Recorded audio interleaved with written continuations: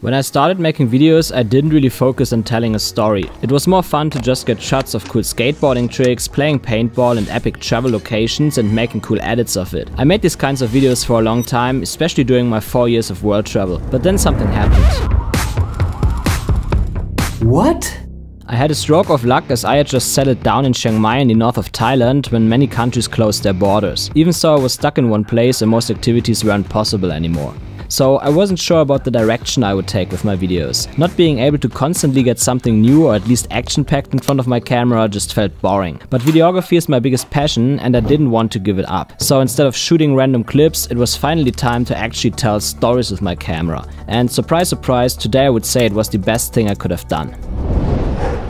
It wasn't an easy start. At first I had to learn what makes a story and then how to implement it.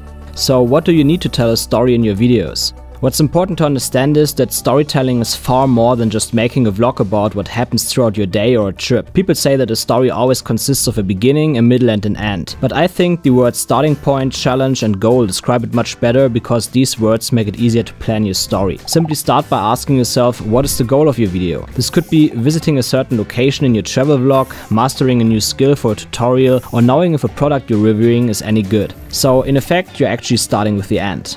The goal or outcome of the video can also change at any time when anything unforeseen happens during your vlog or you figure something out about a product that you didn't know before. After this, you define your starting point. This could be having breakfast at your hotel, deciding which location to visit in your travel vlog, describing a certain skill you want to learn in your tutorial, or a problem that a product you review could solve. The challenge or the middle is everything that happens in between. What's important in the middle of the video is to emphasize obstacles or problems that come your way while trying to move closer to the goal.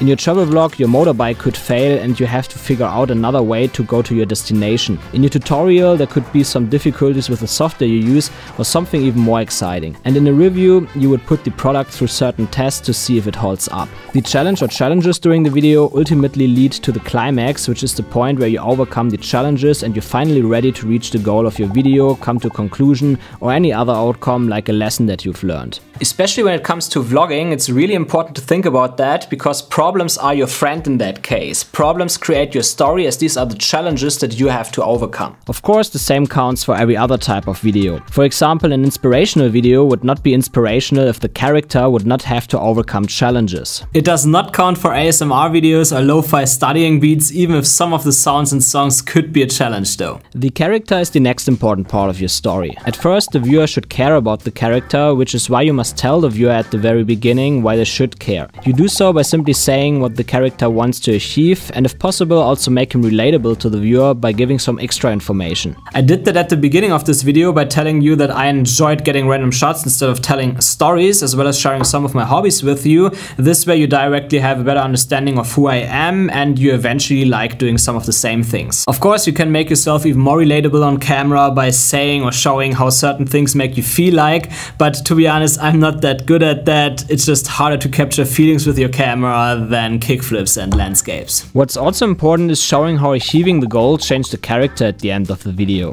What did he learn? How did his life change? Does he approach things differently from now on? This is a great way to end your video. And don't forget, the character on YouTube is usually you. So as you can see, the basics of storytelling are actually not that difficult and you can implement it even in videos such as tutorial and product reviews. Just give a character a challenge to reach a goal and let it happen. We've talked about the theory behind storytelling, but the next question is how do you implement it into your videos? There are basically 3 ways to do this. You can either completely plan your video from start to finish. In that case, you write a script word by word, record voiceovers and so-called A-roll shots where you're talking to the camera. Then you would make a shot list and write down all the B-roll shots you need for the video and capture them. B-roll stands for the shots that show what you're talking about or that tell parts of the story without talking at all. That's how I made the video that you're watching right now. I'm reading a script and everything is predetermined. Another way is pretty much the opposite, which is unscripted. Unscripted does not mean that you don't plan anything though. You still think about or even better write down the goal of your video, the starting point and eventually an outline of the middle part, so you already have a structure for your video in mind. But after the initial plan, you just let everything happen in front of the camera. This method is especially useful for vlogging. The third way is what I call a hybrid. You plan and script parts of the video, but you just let others happen. A good example of this is my recent How to Start FPV video, where I documented my journey of getting into FPV drone flying over a few months. I just let everything happen in front of the camera for a while, and when I thought I have enough footage, I wrote the whole script for the video, shot a few more sequences to fill some gaps in the storyline, and edited everything together. This video also has a very good example of making the character relatable. I used a running gag where my girlfriend was mad at me every time I got a new drone, something a lot of drone enthusiasts can relate to. I would say all of those three methods make sense for different kinds of videos, and fully scripting your videos might sound a bit less fun, but I would definitely recommend doing it because it teaches you so much about storytelling, and it also lets you think a bit differently while getting your shots and sequences. So it's a good training overall, and it's actually a bit more fun as you might think. Apart from that, it's always important to start your videos with a very good hook at the beginning. Really ask yourself what the viewer needs to see in the first 5, 10 and 30 seconds to make them watch the rest of the video. It can be pretty much anything to make them curious about what's coming. When it comes to actually shooting your story-driven videos, it's not much different from getting random shots. The main differences are that you should capture more sequences instead of single shots, and you should think more about what to include in each shot and what to leave out, because that can have a big impact on your visual storytelling. And especially when it comes to vlogging, it's also important to remember that you don't have to use every single shot you got, and you don't even have to show everything that you did in that vlog. So better capture a bit more footage as you actually need, and if something is boring, you can still cut that out in the edit.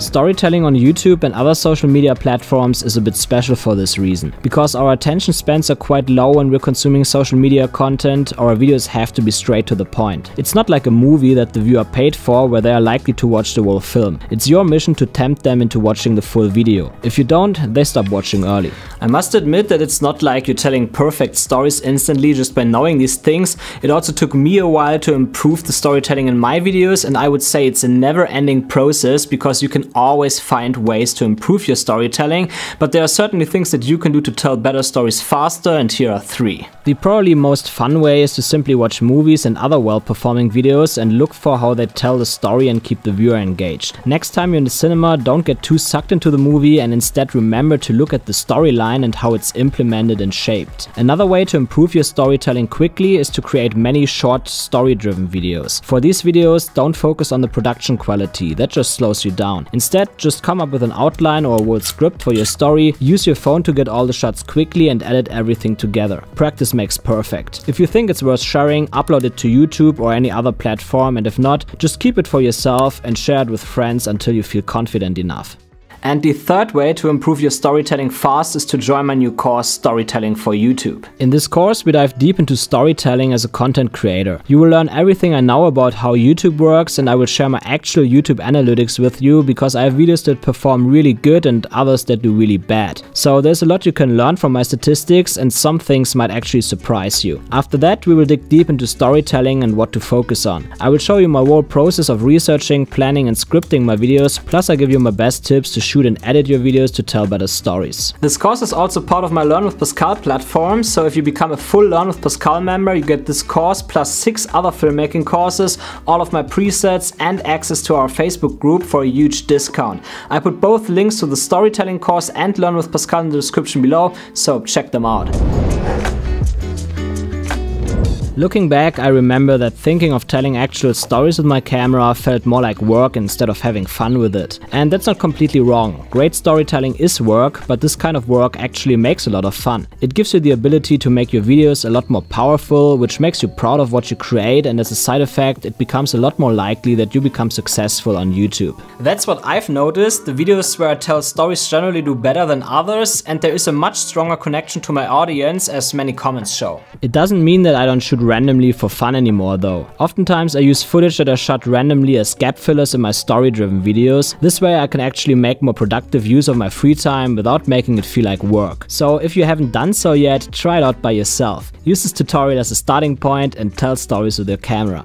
There's one more thing that I want to mention here, which is that the question of if it's too late to start on YouTube always pops up again and again every year, and I would clearly say no, because there are so many videos out there that have good informational content but without any story. So there's still a lot of potential to make existing content better or to add something completely new that I would still say we're just at the beginning. So if you want more information to get started telling stories and make YouTube a better place, check out this video here in the corner where I show you how I plan and script my videos, or join my course, the link is in the description below. About to get back again. Whoa, whoa, whoa, whoa. Shit.